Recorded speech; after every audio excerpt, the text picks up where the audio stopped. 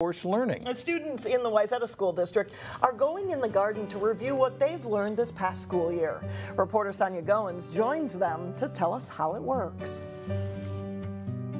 When we're pruning these onions, what is the point of cutting those leaves like that? School is officially out, but the Plymouth Creek Elementary Garden has been turned into an outdoor learning center. Yep, the plant can focus that energy on the bulbs, and then those bulbs will get bigger as well. The 4-day program is called Third Grade Garden Review. Students get their hands dirty while learning math, reading, and science.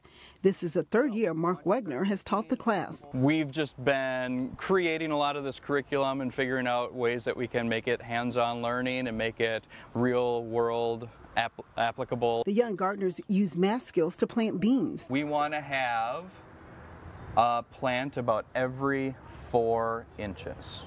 About how wide is 4 inches? And they put their reading skills to test by reading gardening articles and planting instructions. How many days do you have on the cilantro there? The students are growing a salsa garden, tomatoes, cilantro, peppers, and onions. The class also has to maintain the garden. Yeah, we're pruning. What we're doing is we're cutting off some of the stuff that is coming out of the plant that just taking up too much room. The goal of the program is to also teach students to appreciate the environment more and to learn where food comes from. You get to eat what you're growing sometimes, and there's a bunch of different interesting stuff that you can plant. In Plymouth, Sonia Goins, 12 News.